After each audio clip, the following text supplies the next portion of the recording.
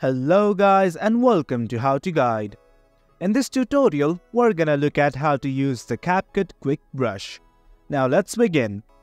On our mobile device, I'm gonna open up the CapCut app and now let's create a new project.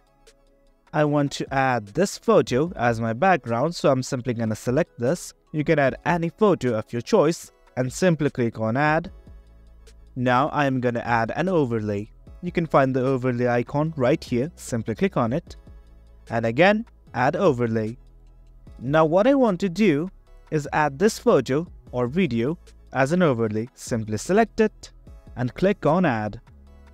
Now once the video has been added, you can resize it if you wish.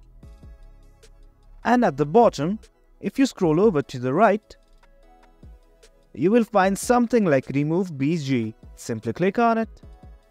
And now there are multiple options like auto removal, custom removal and a chroma key.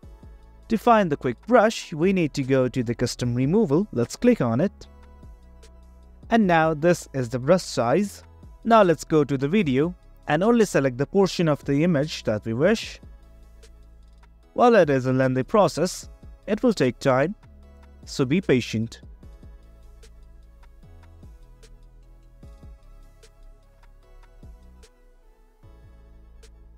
Well, that's about it. Now let's look at the output.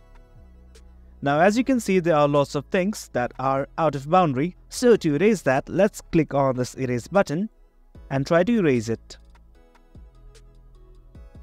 Now that everything is okay, simply click on the stick button you will find at the bottom right.